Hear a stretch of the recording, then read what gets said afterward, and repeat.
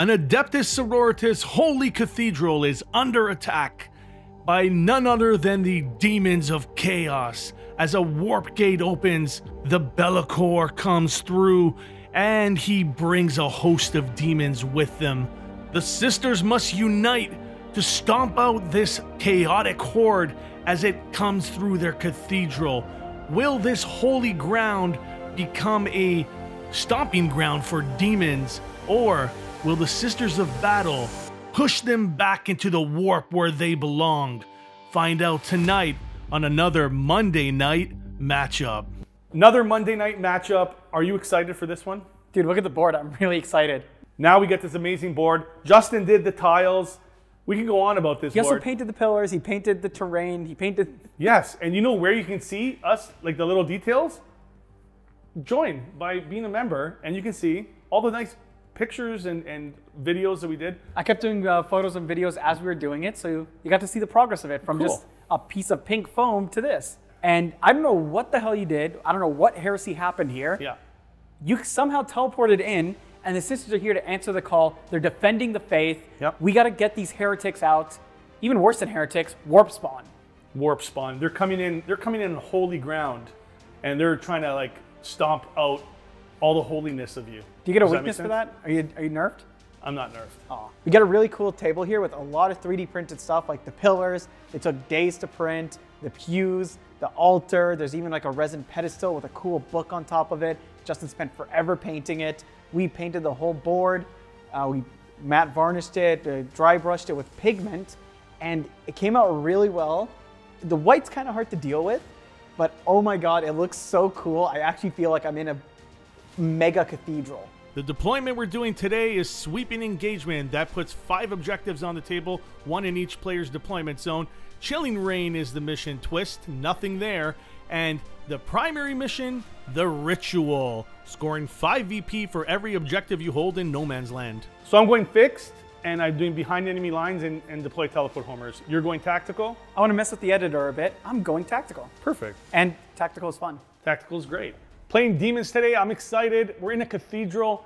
The warp gates are just opening, the chaos gates, and demons are flooding in while the sisters are praying for what? This is our church. There's a host of demons in this list, and one of them is a Khorne Demon Prince, as well as 3 units of Bloodletters coming from Deep Strike, and a unit of 10 Plague Bearers. Remember, Be'lakor is leading this list, but he also has some help from the Lord of Change that is bringing an enhancement, as well as an angry bloodthirster ready to spill blood for Khorne all over the cathedral floors. I'm fighting demons today, and I'm playing sisters, so it's kind of a faith versus faith kind of thing. Faith against magic, warp, sorcery, heretics. I don't know how they got to our ground. This is our church. Whatever heretics did this, I'm going to make them pay later, but first I have to purge the demons from here. As we take a look at some of the units in Anthony's list, Inquisitor Greyfax is joining a unit of sisters, while the Triumph of St. Catherine's is looking to bring a bunch of buffs to everybody. There is a Penitent Engine or 2 in the list, as well as Celestine, who is going to be coming from Deep Strike. And a unit I'm really excited to watch are the Paragon Warsuits, led by Morgan Val, of course, and a unit of Celestians with their beautiful shields. Now, without further ado, let's get to the deployment and the game. Let's see who deploys first. 3, 2. You pick. I'll deploy first. So Deep Strike is going to be the Bloodthirster. He's going to Deep Strike along with 3 units of Bloodletters in Deep Strike. That's a lot of bloodletters. That is a lot of Bloodletters in Deep Strike. 2 Nurgling squads are in Deep Strike as well. Oh, the Nerdwings. Yes. For me, I have an all-infantry list because who's going to drive a car in a church? That's just disrespectful. Yeah. Oh, for my Deep Strike, Celestine's going down on her own. Seraphim are going up in Deep Strike on their own. The Ephraim Stern is going in Deep Strike. On to deployment. The Plague Bearers are the first unit that come down. They go on that back objective. Remember, they are sticky. I'm going to put my guy with Scout over here. Anthony now deploys a Penitent Engine. It does have a Scout move and Flamers. Now the Pinkies come down, as well as Morgan Val and those Paragon Warsuits. Now the big demons drop down beside Be'lakor. Remember, he does have an aura Any demon beside him will get an 18-inch lone operative. Anthony can't sit back. If he wants to shoot these demons, he's got to get close because Bellacor's going to be rolling with his boys all game. You had a lot more to deploy than I did. It took a little bit. But we're ready to go now. Now we just have to see who goes first. You should time lapse that on the overhead. Yeah, time lapse. 5, 6. That might be better for me. I'll let you go first. You don't get to pick. Okay, I'll go first. You'll go first. But first, Miracle Dice. Yep. That's an okay result. I'll keep it. Bellacor's going to fly over here. Like that. Of course it's him desecrating a church. The first demon prince, the first whatever he is. Lord of Change is going to come behind him. The demon prince is going to come in this corner here, knocking over some walls.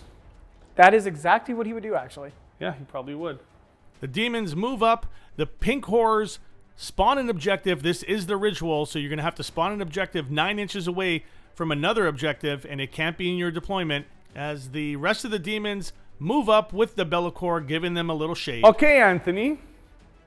That is all I can do. That is really all I can do is spawn this objective.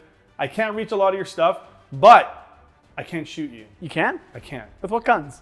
Show me a gun on any of those models. Psychic abilities are guns. That's nowadays. cringe. It I is know it's cringe. mind bullets. I mean, shooting is cringe. So his range is 18 inches, Yes. but it becomes 24 inches.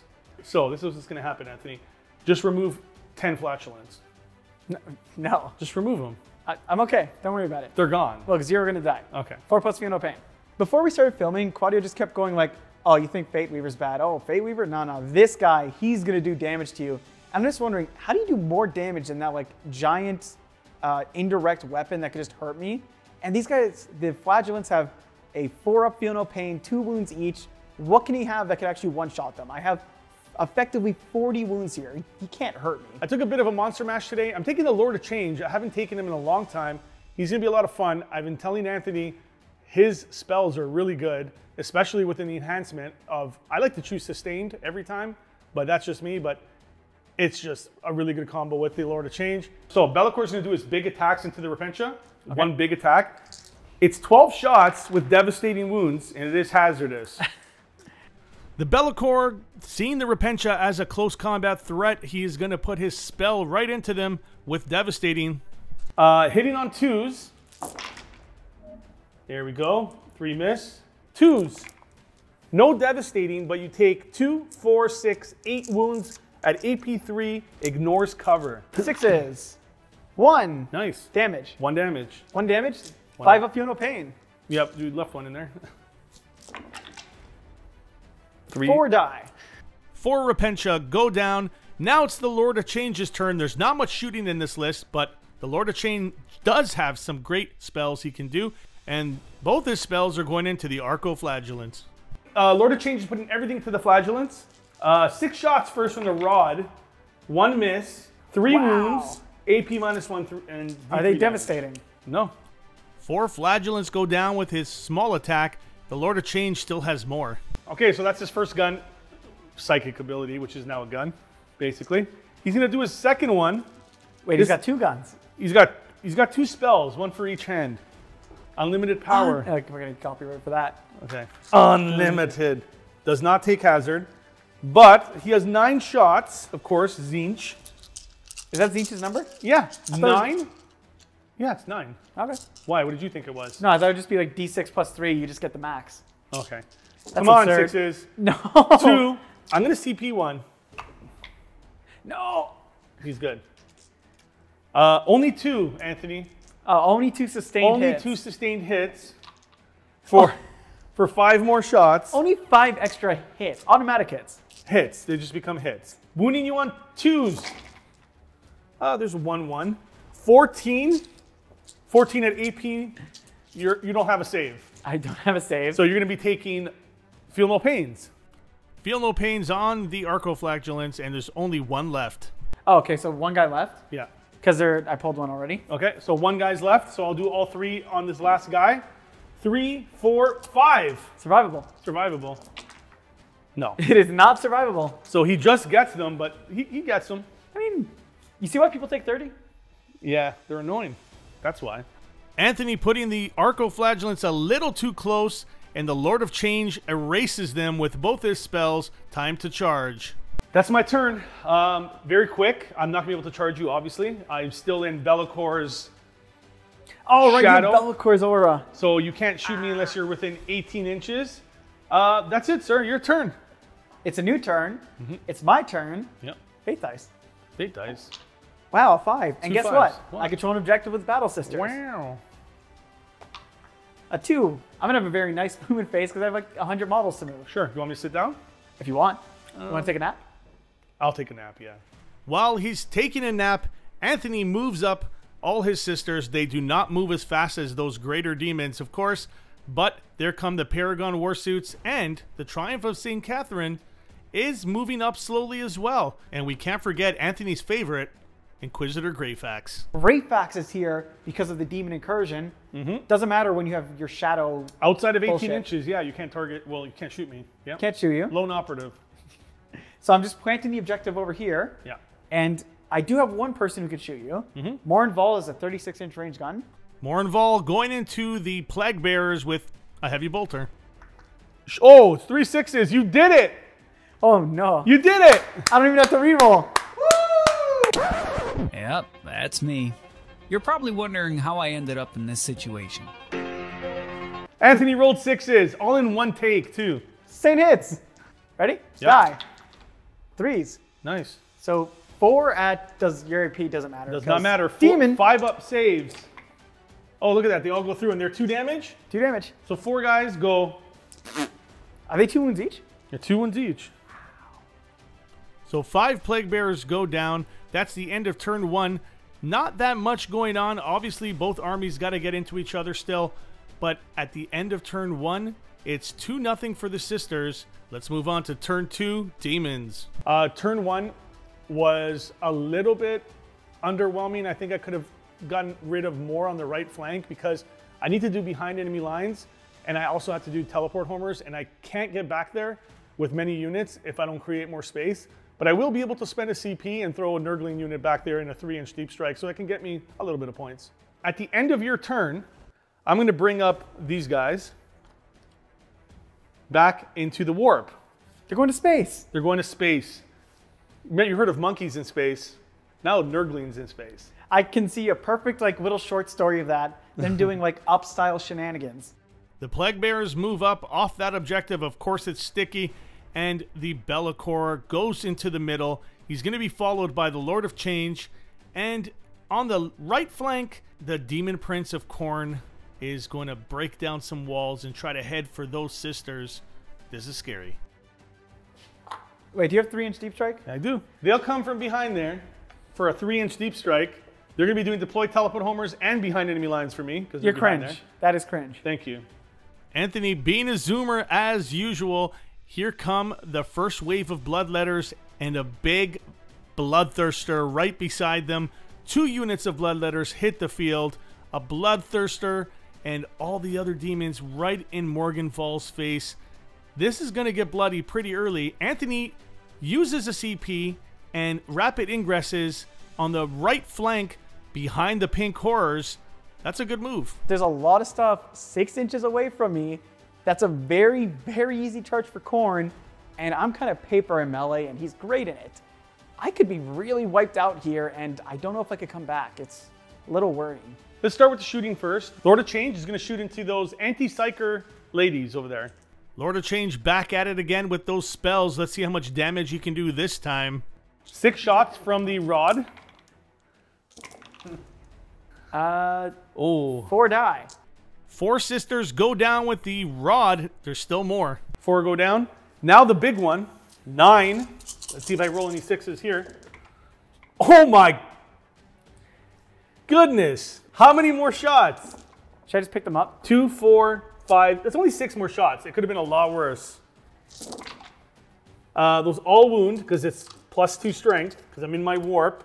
It is hazardous to when I shot, so I have to take that test. Woo! I do take 3 wounds. You've done more damage to yourself than I've done to you. Yep. So, yeah. They're dead. How many go down? More than enough. The Lord of Change wipes out that sisters unit. Anthony was warned before the game to watch out for the Lord of Change, and that is not a joke. Now this poor fella is going to get Be'lakor in his face. Toughness 6, strength 6. So wounding you on 4s, devastating. Take 4 devastating wounds. Damage? It's 1 damage each. The Be'lakor spell does 4 devastating wounds. That's pretty good. So time to charge. I'm going to charge with the Bloodthirster first because I have 1 CP and I want to make sure I can get in with him. Here's the thing. Can he make this charge? It's a 6-inch charge because I'm out of the shadow of the warp. So I got the deep strike within 6 inches of you. Wow. I mean, you could go right over. That's the second time I've done this to you in like the first 2 turns. Yeah, but at least you're not 11 inches away this time. This time, yeah, I only needed 1 of those dice. Oh man, Bloodthirster, you wasted your charge. You needed that for a long charge. Just as a reminder, the demons can come in with a 6-inch deep strike because they are in the shadow of the warp. So those demons all made it in with a 6-inch deep strike. The Bloodletters had +1, which would be a 5-inch charge. They're all in. Let's get to combat. Yeah, I think I'm going to go here first with the Bloodthirster because you will definitely wipe out those Bloodletters. Hitting you on 2s. Hey, there's a miss. 1 miss. Wounding on 2s. Hey, look at that. Only 4. That's still enough to kill 4 of them. 4 up invuln. There you go. I passed 2. 2 die. That's D6, average. D6 plus 2 damage. First one's going to be 5. So 1 guy goes down. 1's dead. And the next one is 6. So 2 guys go down. The Bloodthirster takes down 2 Baragon Warsuits. There's a lot more. I do want to interrupt. Yep. And it's going to be with the Repentias. A good interruption here. Anthony's going to go into the Bloodletters with the Repentia. They're always crying about whatever crime they did in the past. I get. A cocked dice. That is a cocked dice. And it goes from cock to hit. And you know rerolls? Oh, reroll, hit roll. You're right. Thank you for reminding me. Wound rolls is only if I charge. There we go. There's a few more. 4. 3s. 5 at AP doesn't matter. 5 up saves for my demons. 5 guys go down. 5 Bloodletters go down. The Repentia do their job. Good CP spent. 2 attacks each for my Bloodletters into your battle suits there. They're going to get +1 to hit because they're beside a big, exalted. No, he's not exalted anymore. He's just a Bloodthirster. A big red Bloodthirster. Yes, so hitting on 2s. AP -2, rerolling 1s first of all. 1, 1, 1. Did you look at that? A 4 up. 4 up. How much damage each? 2 damage each. You kill the last suit, and Morin Vol goes to 6 wounds left. 6 wounds left. Wow. Paragon Warsuits go down, but Morgan Vol is still there. He gets +2 strength because he's Khorne on a charge. He gets +2 strength because of his enhancement and +2 attacks. You really need that extra strength into my toughness 3. Well, it's more for the attacks because I'm going to go from 14 attacks to 16. Sorry, 17. That Khorne Demon Prince is stacking up his attacks into the Repentia. He should be able to wipe them out here. AP nothing. Yes. Hitting on 2s. Amazing, dude. Right? 1, 2, 3, 4, 5. So 5 sustained. That means 5 more come in. Holy crap. And I could have popped his once per game ability where he gets 3 more attacks. Could you imagine? But did you need it? Not at this point. No. Watch 1 live, just out of spite. No way. No way. Look, the Sergeant has a 3 up save. She's Space Marine armor. 1 lives. 1 lives, okay. It's the Sister Superior. The Sister Superior stays alive. Even after all those attacks, they are AP nothing, so 3 up saves were being made, and the Be'lakor slaps around the Penitent Engine and kills him too. And 4 wounds. 4 wounds, AP Maybe it's better I didn't sweep. doesn't matter. 3 save it, and then 2 will bite the dust. The Repentia takes some damage back from the Bloodletters, even though there's only 5 in that unit left. So 4 of those Repentia will go down. The Bloodthirster is not in combat anymore, so he will not be able to use his Mortal Wound little shenanigans at the end of that attack. And now Anthony is going to start moving up into a bunch of units here. But before the shooting phase, he's going to deep strike some Seraphim on the left side of the board. The other Battle Sisters are going to do the exact same thing. Try to shoot the Nurglings. You want them out of there. I don't want them in my base. That's a lot of misses. But like I said, with my rolling, they're not killable. There's another 1 and 2 in there. I know. Not bad. Hey, there it is. 6. 6 at 6 up invuln. I mean, yeah, 6 up invuln. So 3 on one base, so one guy's down to 1 wound. Really? Yep. Condemner hits once and doesn't wound. Okay. Melta hits. Melta doesn't wound. Doesn't wound. So 1 Nurgling's left. So just grab me that and one guy, literally 1 Nurgling with 1 wound left. I'll just put 1 into Be'lakor and 1 into Tzeentch. Sure. That 1 Nurgling doing deploy teleport homers is still alive. So do I hit Be'lakor? Both hit. I'm going to shots. turn 1 to a 6. Sure. And the other wounds. So 2 at -4. 4 up invulns, 1 goes through. And take 7 damage. 7 damage into the Lord of Change. That hurts, but he's still fine, not battle shocked. And now the Seraphim's turn. 24 shot hits. Okay. 24. Wounding on 3s. And then I have bolt pistols after. You're not going to kill them, don't worry. I might. Cover doesn't matter, AP doesn't matter. It's, oh my god. 4 up invulns, 5 go down, keep going. 8. And 8 bolt pistols shots. Okay, so before, I'm not going to remove anything until you're done shooting, because I have to roll.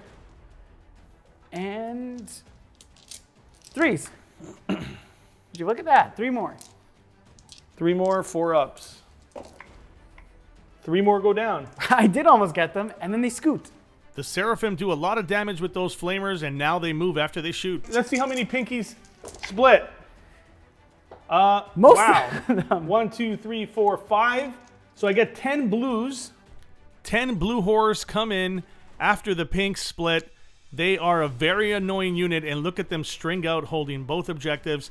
And this Triumph of St. Catherine's is going to go into Be'lakor after he did take a bunch of damage from the Melta shots. And look at that, more sisters are going to help her out. This is going to be a lot of attacks. Can Be'lakor survive with 5 wounds left? That's a lot of lethals. There we go. So 5 more saves and no AP. No AP. He goes down. Be'lakor goes down in turn 2. He is gone. That's going to hurt the demons, while the last Sister Superior goes down to the Khorne Demon Prince. That's the end of turn 2. Anthony having a lot of trouble scoring points here because the demons have just come up on him and he can't get out of his backfield right now. But with a little more space created with Be'lakor down, I think Anthony now can start scoring some secondaries. Wow, that Be'lakor took a lot of damage. Not only did the 2 Retributors left do that much damage into Be'lakor, Catherine herself went in. I thought it was a meme charge going in and she'd die. No, she goes in, gets lethal hits, kills Be'lakor, Battle Sisters helped. What just happened? Be'lakor going down, not very surprised. I knew he was going to get a lot of firepower thrown his way. I thought he would be able to survive hopefully another round, but couldn't do it. Bye, Be'lakor. I'm sorry. We're going to avenge your death. Lord of Change moves backwards to go and help out and take care of those Seraphim. They do a lot of damage, while the Demon Prince moves up to take care of the sisters in Anthony's deployment zone. And the Bloodthirster wants to deal with Morgan Vol. Look at that. More Nurglings on the right side of the board. More Bloodletters in the middle of the board. No Man's Land is in the shadow of chaos, so they will be able to deep strike 6 inches away, while those Nurglings use the CP to do a 3-inch deep strike. Big Bird's going to go everything into there. Not much they can do about it. Sustained again, 6 shots. This is from the rod. That misses. These are all going to wound you on 2s. 5 wounds at AP -1. You get no cover here. I can see you clearly. Very clearly. 4 die. This will be sustained. 3 more. Will be sustained. That's miss. D3 sustained each. 3, 4, 5. So 5 come back. The sustained will keep happening until morale improves. Sustained come in. And wounding you on 2s again. 1s go away. 1, 2, 3, 4, 5. There is 1 left.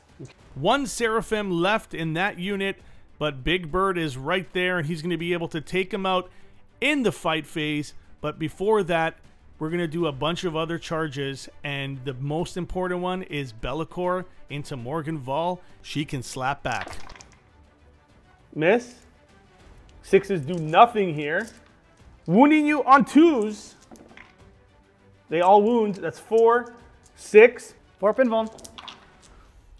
3 die. No, 2 die. 2 die. 2 Celestines go down. Pretty good. And then the rest into the big guy. That many hits. And wounding the Morgan Vol on toughness. 6. 3s. That's a bad roll. 3 at AP -2, 2 damage a pop. 4 pinball. 2 damage, so she's down to 4. Down to 4. Morgan Vol will not go away, down to 4 wounds left. Let's see what he can do. He can be a wrecking ball. Sustained hits on 6, not that many. Only 2, and I missed 1, so that means 1 more comes in. Wounding you on 2s. How many 1s can happen here now? AP minus nothing. 3s. Anthony always complaining about dice rolls, and look at that. Great save. Only 2 died. Yeah. Morgan Vol's going to go back into the Bloodthirster now. 8 attacks. 8 attacks from Morgan Vol. Plus 3 for the ability she did in my command phase. 1 lethal. She's not, no lethals. Oh, devastating. It's devastating. No +1 to wound though, because I'm not under half yet. Nope. 1 devastating, and what's your toughness? 11. Cool, 1 devastating. That's it. Take 3 damage. 3 damage. Very underwhelming. 3 damage into the Bloodthirster. That's not going to cut it. He's probably going to clean up that unit next turn. And remember, he does do mortals. At the end of this turn, Anthony draws Area Denial and Storm Hostile Objective. He's able to get those with St. Catherine as he goes towards the middle and takes out those bloodletters that are there. That is all Anthony can do. Celestine also comes from Deep Strike, and he's going to set himself up for the next turn, but there's not much more he can do at the end of turn 3. And at the end of turn 3, the score, 30-27 in favor of the Demons. This is a very close match, even though as we look at the table, there's not many sisters left. Let's see if the Demons can start swinging it in turn 4. Because you know what? What? I spent so long printing and sanding those. Shut up. This is my church. It's a Demon's Cathedral now. I know I have a lot of bodies, but Nurglings are tiny. He has 3-inch Deep Strike, and I need to go up and score. Wow, these things are annoying. It's just free behind and free deploy. What is he deploying in a church behind me? Come on. I think I'm good where I am. He's going to shoot. Mr. Lord of Change is going to shoot into the back unit. Is that 1 unit? All the sisters here. Or 1 unit? They all have the same bases. Okay, so he's picking Sustained again, but first he's going to do his Rod. He's going to try to give you some wood. 3. 2 The Rod of Ages. AP1. Cover. Good. The one that matters. The one that hurts. Okay, 1 misses, but I get 2d3 for 3 more. Nice. 2s. Wow, that's a lot of 1s. That is a lot of 1s. Take 3, 6, 7. 4s. I fail. Lady averages. 4. 4 go through. 4 go through. That means 4 sisters bite the dust. Okay, charges to declare. He's going to charge into, is this still the same unit? That's a different guy. Oh, that's a different guy. He's a character. He's going to charge the character who's closer. Please, kill him. I think a 12 makes it. This demon's just like, hi, Revenge. I'm a turkey. And Bloodthirster is going to charge into the St. Catherine's and that little guy over there. +1 to charge. You're not going to kill Catherine. 6 + 2. Anthony thinks the Triumph is going to be okay with that Bloodthirster there. You have no CP to interrupt. I would go. The Staff of Tzeentch has 5 attacks. It's hitting on 3s. So winning you on 3s.